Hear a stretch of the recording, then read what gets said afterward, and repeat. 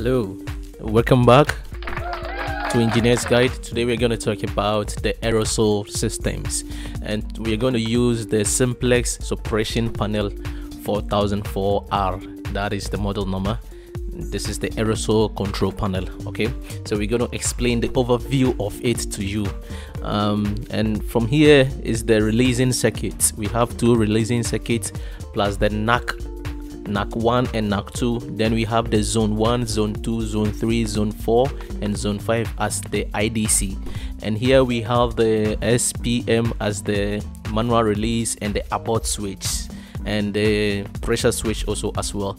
And this board here, small here, is another circuit board that we use for the alarm, to just for the release, the supervisory, in case you want that one.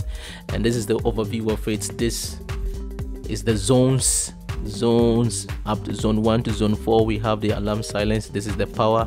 This is acknowledge alarm silence. We acknowledge to just mute the system. The reset button also as well. And when you look straight up here also, we have the battery. The battery, and this is the power supply. The power supply is 240 volts with a fuse of 3 amps, like that. Yes. And so that is the overview of the board, and this is the manual pull station with its enclosure. Because it's outside, we don't want it to just get rusty, just the sun, or to just be pulled by someone. And this is the abort switch, of which we use mainly when it is on the second pre-alarm stage. We press to just stop or to just abort the system to reset the timing. This is the bell, the evacuate light, and this is the horn strobe light. This is the evacuate light, which activates on the first alarm stage.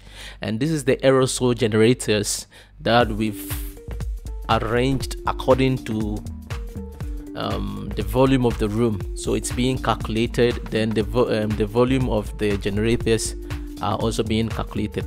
So like this one that we're looking at is 5,700 grams.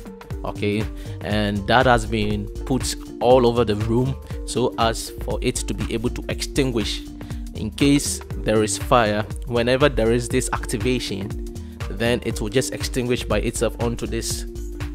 This is an MV room, onto the control panel stage. So that are the overview of the generators. And this system also, it has trenches also as well. And the trenches, we also put generators there, and it also has detectors also in the trenches. So the detectors also has remote indicator, of which when there is an activation, it will just show that there is an activation. The remote indicator is what is going to just alert you. So this is the remote indicator. The Simplex remote indicator is connected to the smoke detectors and the heat detectors that are in the trenches. Okay, so it's very accessible, very easy to just know whatever that is happening. And here, this is the whatever that is happening. And here, this is the testing kits that we're going to use to test the aerosol system. This is a smoke tester, and it is detector. This is solo. That is what we call the detector testers. It's solo. It's very good in operation. So now we're going to activate the first stage, that is the smoke detector. So whenever we activate the smoke detector, we will have the bell ringing, and the evacuate now gas light will just also light on.